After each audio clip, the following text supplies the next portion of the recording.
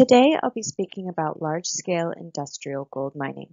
We will examine the ways in which cyanide is used in gold extraction and the environmental health impacts of this process. The purpose of this presentation is to examine the process of large-scale industrial gold mining. We will begin by comparing the largest gold producers worldwide to the largest consumers of sodium cyanide, before learning about the ways in which sodium cyanide is used for gold extraction.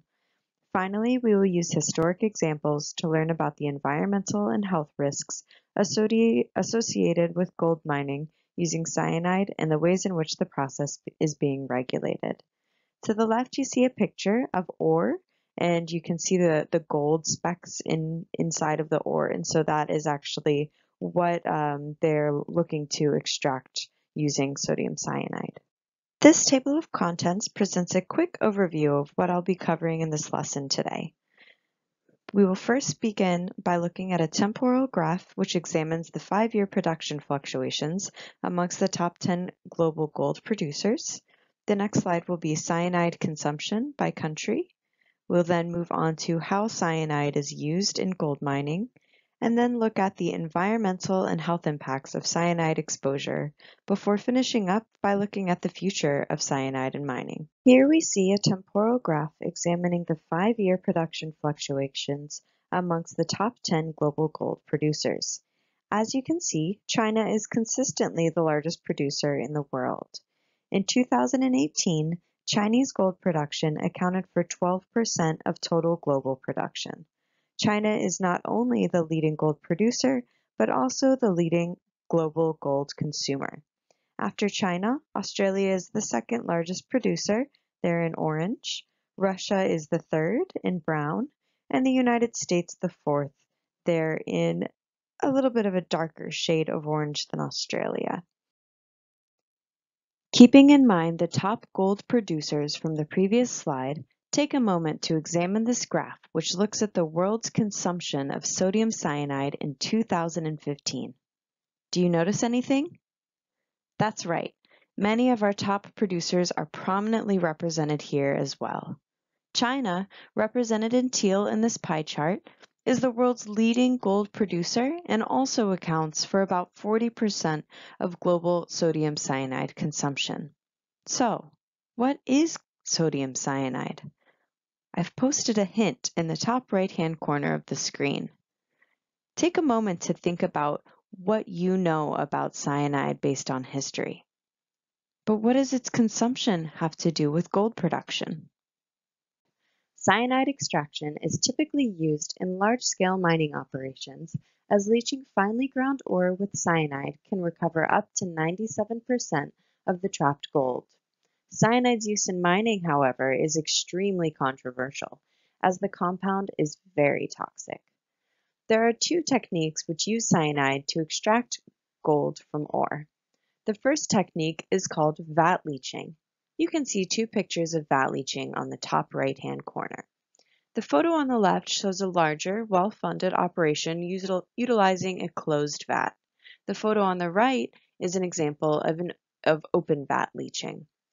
So after blasting the rock apart in a mine, the ore is transferred to a mill where the rock is crushed, separated, and then crushed again until it is the size of beach sand.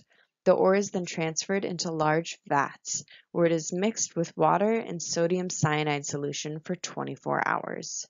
The cyanide bonds to the gold ions, making them soluble in water and able to be separated from the ore.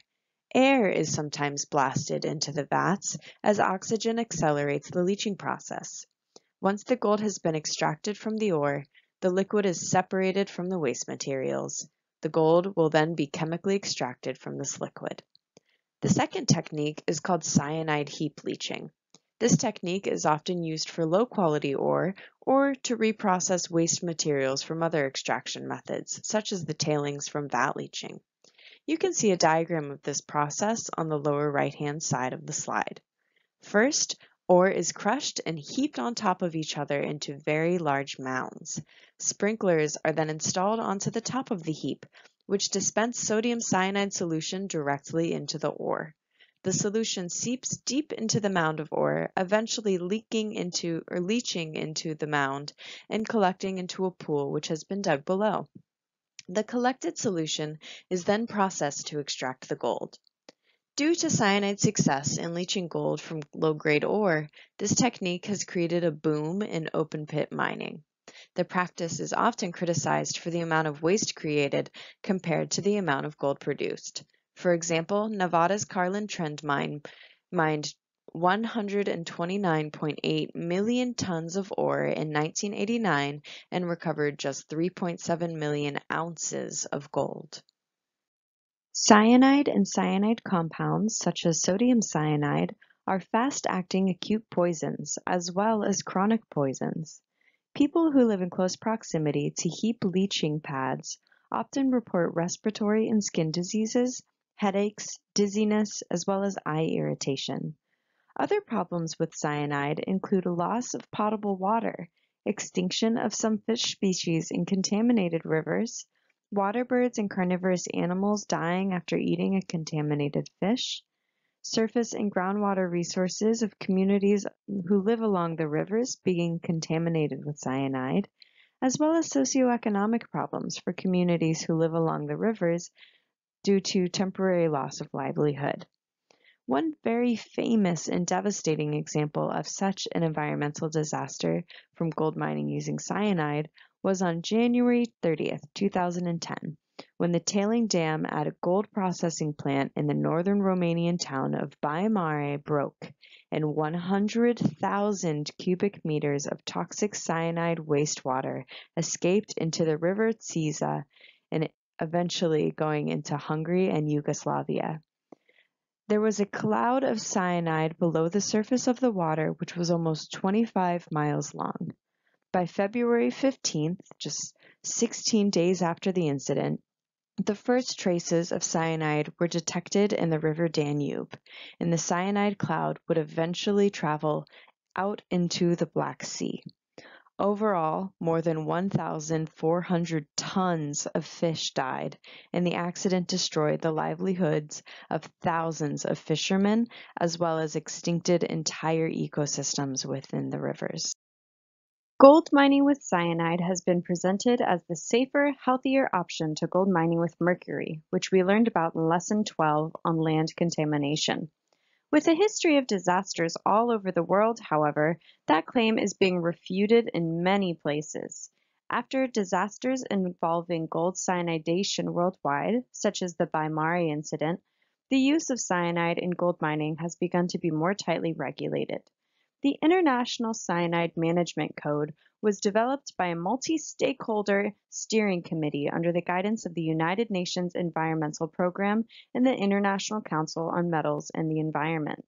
The Cyanide Code, however, is a voluntary program for gold mining companies, although many believe it should be required for all cyanide-using operations.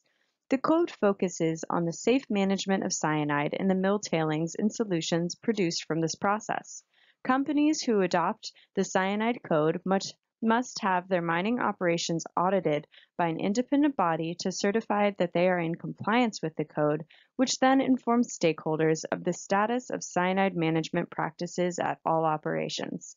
The objective is to improve management of cyanide used in gold mining, as well as assist in the protection of human health and the reduction of environmental impacts. Recently, there have been a number of countries who have initiated outright bans of cyanide use in mining, including several U.S. states, such as Montana, Wisconsin, Colorado, and South Dakota. Large-scale gold mining is an important part of the global economy. However, the practice of gold cyanidation presents a large risk to entire ecosystems living in proximity to these mines and processing plants. Cyanide is an incredibly toxic and dangerous chemical, and if not handled properly, can have devastating results. The goal of this presentation is to increase public awareness of this dangerous practice and help to bring about greater accountability and regulation to ensure that the misuse and abuse of cyanide in gold mining is brought to a halt. Slide are the references for this presentation. I found these references to be very helpful and hope that you will find them useful in your future exploration of this topic. Thank you for listening.